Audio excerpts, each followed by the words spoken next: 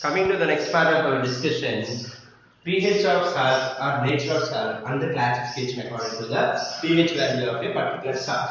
So here I am presenting a table which can be very easy to understand what is the nature of a salt. So coming to the first one, salt, NaCl. So NaCl could be said as neutral salt. Why NaCl is called as a neutral salt?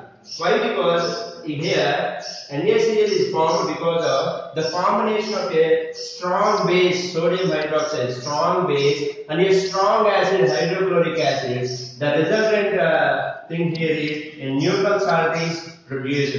So the pH value of the salt is 7. So it is easily available for us from the sea. So sodium chloride is a commonly used salt in our homes. Next thing is NH4Cl, which is an acidic salt. Why? Because here a weak base is combined with a strong acid. The resultant pH value is less than 7. That's why it is called as acidic salt. The next one is CuSO4, which is also an acidic. Why? Because it is the combination of a weak base and a strong acid H2SO4. The resultant pH value is less than 7. That's why it is a acidic salt, CuSO4. Next one is CH3COONA. So it is the salt which is the basic in nature, which is formed by the combination of a weak acid or nothing but acidic acid CH3COOH and a strong base NaOH. The resultant pH value is greater than 7. That's why the CH3COONA is a basic salt. The next thing is NaHCO3, called as sodium hydrogen carbonate or sodium bicarbonate, which is a basic salt. Why? Because it is formed by the combination of a strong acid NaOH and H2CO3, combination of a strong base and combination of with weak acid H2CO3. So resultant in the formation of pH value which is greater than 7. That's why sodium hydrogen carbonate is called as a basic salt. Basic nature, it is having this salt is having basic nature. Coming to the sodium carbonate. Sodium carbonate is formed by heating sodium hydrogen carbonate. So and the sodium carbonate is a basic salt. Why? Because when it is formed by reacting with a strong base and a weak acid, resultant the pH value is greater than 7. That's why sodium carbonate is called as basic salt. This is the classification of salts. And why? Because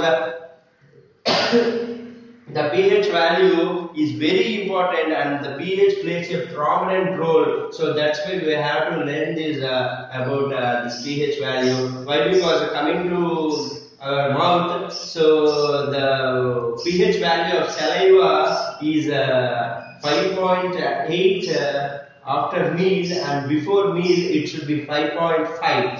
Why? Because so the digestion process starts itself in the buccal cavity. That's why the pH value is more. So if the pH value is more after meal, why? Because the sufficient amount of food is taken. That's why the pH value is more when compared to the pH value before meal.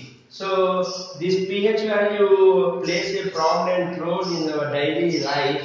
Why? Because when an ant or a bee bites us, so it releases some acid into our skin that should be causes some irritation and pain. This irritation could be reduced by applying some base, resulting in the formation of neutralization. By the neutralization, there should be a decrease in the pain and the irritation.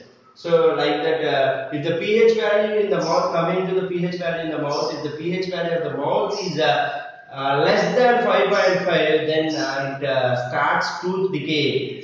Our tooth is the strongest tooth and which is formed with the calcium. So here on the tooth, on the top of the tooth, the top layer of the tooth is called as enamel, and it is a strong bond formed by the calcium. So the bacteria which is present in the mouth should decreases which starts tooth decay, and it increases slowly, and the mouth, the smell from the mouth will be increased, and the tooth will be decayed slowly. So this is a very vital problem which is happening. So that's why, to reduce this problem, using a toothpaste with a strong base. So this strong base and this strong acid can be neutralized, and we can be free from tooth decay. The next one is if we use more fertilizers in the soil should become more acidic, and because of acid rains also, the soil becomes more acidic. This acidic nature can be reduced by neutralizing the soil, by adding the suitable base. So if if the soil is more acidic, then it should be very difficult to apply these pesticides and fungicides. It should be very difficult for the soil to absorb these pesticides and fungicides. That's why it is very emergency need to neutralize the soil by adding a particular base to the acidic soil.